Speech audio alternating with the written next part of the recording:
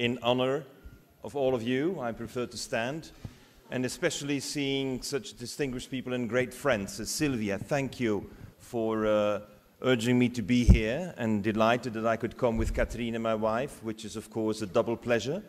And seeing quite a few friends. Wouter, I haven't been able to say hello to you, but great to see you, and you look in good shape. And, of course, I have particular pleasure to see in the front row the Minister of Environment of Argentina, Sergio Bergman. So, Sergio, thanks for being such a great follower here today. Well, I'm going to break with a few of the classical principles. I show these glasses there for a very simple reason that from now on, I urge you never ever to ask the question, is the glass half full or is the glass half empty? The glasses are always full, either with water or with air. So we need to make a shift in our thinking. And if we're not prepared to do the shift in our thinking, then we are not going to have water for life. We need to have life, and life is water. And it is a commons, as Pope Francis has said. There is not to be debate about this. Sometimes you have to say it the way it is. And that means that you have to look at reality, not through your eyes as a scientist, not through the eyes of a politician, not through the eyes of a businessman, but you have to look at reality through the eyes of your children. These are 3 of my children. I have 6. If you are not prepared to look at reality through the eyes of your kids, the world is going to look very different indeed. And this is the power that we have. You know, I'm not here to present you a new economy and say it's the end of globalization. What I want to tell you and ask you is let's work together on new business models. You know, the microeconomics is amalgamated into the macro. You can discuss macro whatever you want, but you will not change unless you change the microeconomic model. And we have given companies a license to operate, and they're operating within their license. Don't criticize them. Change the license. And that's part of our work, is we have to put, finally, ethics in the core of the business. If you don't have ethics at the core, then we are falling in this trap. And the trap is the following. Doing bad is bad. Doing less bad is bad. Saving water is not good enough. And refusing to do good is very bad. Now, if we could just keep these 3 simple principles in our mind, then we will be able to change the way business is operating. I have the great privilege and honor to have worked in '94 on the preparations of the Kyoto Protocol, 94-97. I don't go to Paris. I didn't go to Marrakesh. I was in Kyoto. And what I think is very important is we have to stop just being a think tank. We have to start being a do tank. Do things. And do it so radically that even the Huffington Post takes notice. You know, the Huffington Post has called me the Steve Jobs of sustainability. But you know, they said the day of the election that there was a 2% chance that Trump would get elected. So don't take him serious.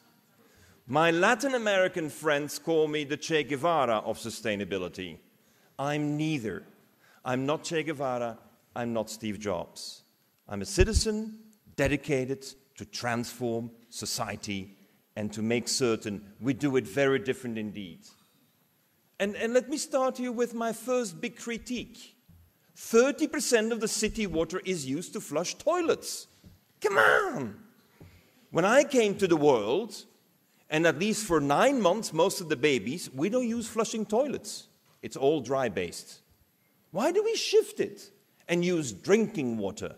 This is, to me, one of the unacceptable things. And this little device that in airports consumes 6,000 liters per day is a sign of insanity. I'm sorry. And you can solve it in no time. at no cost. And why don't we do it? If you want to know how, come to me afterwards. But we have to create more drinking water faster. And the only way to do it is to plant trees. Not reverse osmosis, not vortex technologies, none of these plasma stuffs. That's all way too expensive. You need to change the surface temperature of the soil. That means the temperature must get shade. And if you have shade, you will have more rain, period. It's the laws of physics. Physics, the laws are always the same. They never change. So yes, if you don't have the trees, then you have 70% of the population suffering from gastrointestinal diseases. That's your nexus. Paolo Lugari, my partner and friend since 1984, and I do hope when the Pope is going to Colombia, we see this project where we regenerated 8,000 hectares of barren land that was destroyed by the Spanish 250 years ago, and we regenerated the forest. Regenerating the forest is key. We have to give the earth its skin again. You don't give it the skin, you don't regenerate the biodiversity. But key is that when you have trees, you can develop an economy. When you have trees, we in this area called Las Gaviotas, in El Bichara de Colombia, we have generated full employment. Full employment in an area where we thought it was not possible. And when we decided to create the full employment, water was the core business. But a special business. Because 90% of the water is distributed for free to anyone who comes there.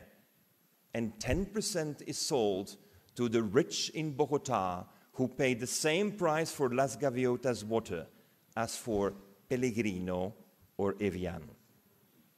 This is smart economics. But we give 3 liters of water for free. 3 liters of water for free. And did you know that this area of Colombia de Bichada, 80% of the people living there were refugees. Refugees from the drugs, from the cocaine, from the violence. So refugees started by drinking water. And we have another little detail added to it. First, the water is for free. And second, children at the age of 6 receive a bicycle as a gift.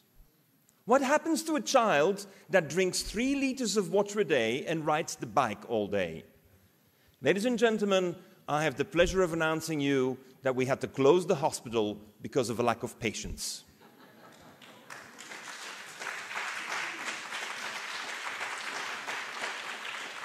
This is development. This is really putting life at the core. And what I think in the same line, we have to look in the eye, the disasters that we continue to organize with water. And the biggest disaster, of course, is gold and mercury. Have you looked at that nexus? Mining. Mining is the disaster of the world because we've chosen to still do it with mercury, with a Kazakhstani mafia bringing the mercury, even by submarine, to the Colombian coasts. Ladies and gentlemen, are we ready to look it in the eye, how it looks like?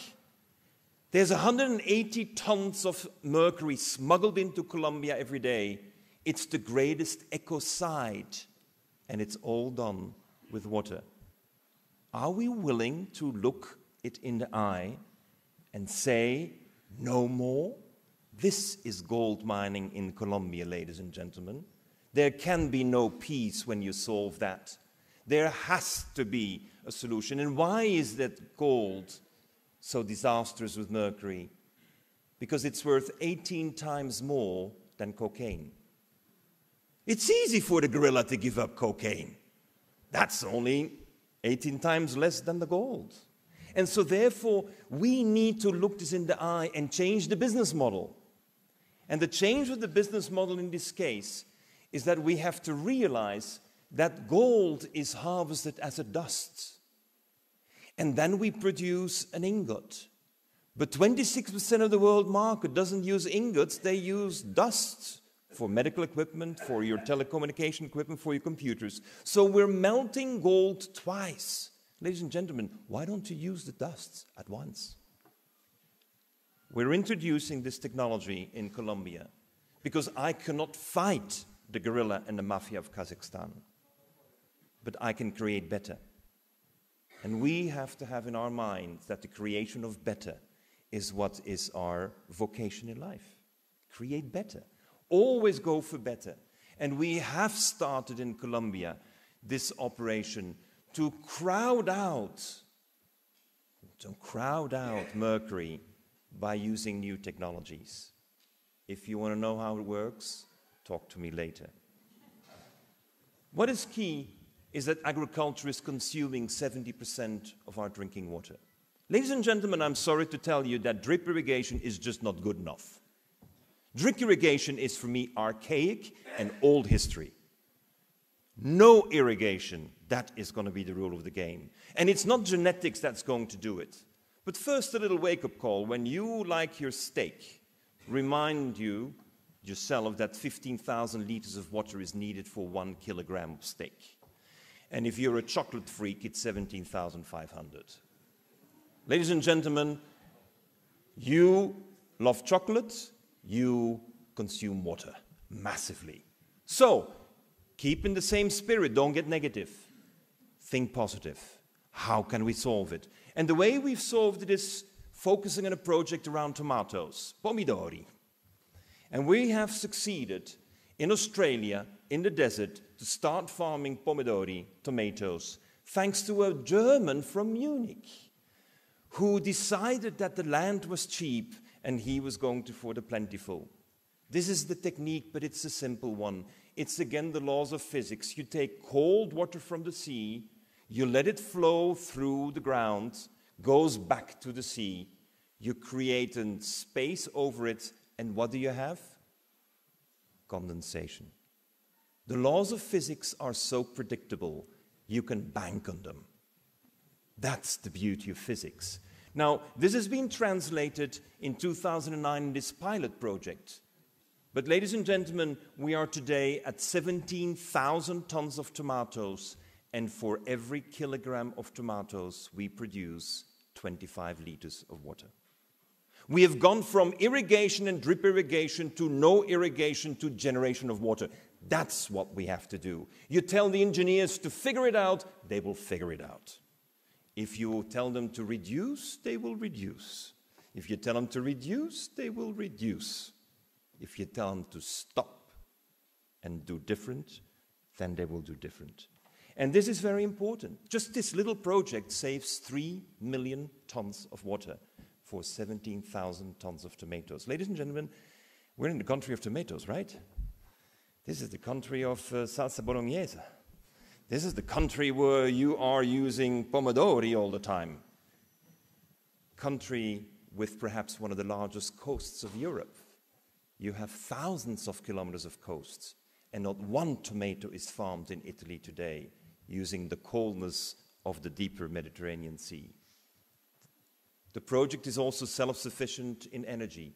Now, may I ask you, if you have a desert where nothing grows and no water is, and you turn that into a place where tomatoes grow and water is produced, what's the value of the land?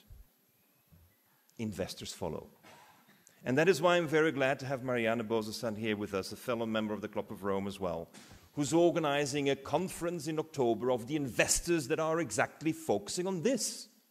You need to mobilize the capital, the angels who see that this is new, but this is real. And we need to make it real. 100% self-sufficient in energy and a net producer of water. That's the tomato of the future, nothing less. Tomatoes that produce water. And by the way, they're half cost. By the way, we're outcompeting everyone. So as a result, I have taken on with my foundation and 3,000 researchers the challenge to keep on focusing on things that are so fundamentally different that it bothers a couple people. But I have decided that I didn't come to the world to please everyone. I came here to do a transformation. Ladies and gentlemen, what we're looking at is China inventing paper And 2,000 years later, China reinvents paper. Paper that is produced without the use of water, using mining waste. I have a book with me that is produced with mining waste. Why do we want to cut trees? Why do we want to cut trees when you can just use mining waste and use no water at all? And it's recyclable forever.